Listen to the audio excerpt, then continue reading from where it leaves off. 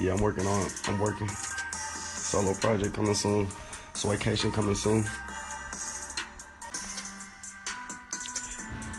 Can't wait to drop my solo project.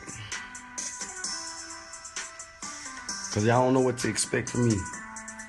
But you know, it gotta be greatness because Sway is my brother. And that nigga goes so hard. What's up, Ted? So y'all niggas know I got that Sway. I don't even know why niggas playing.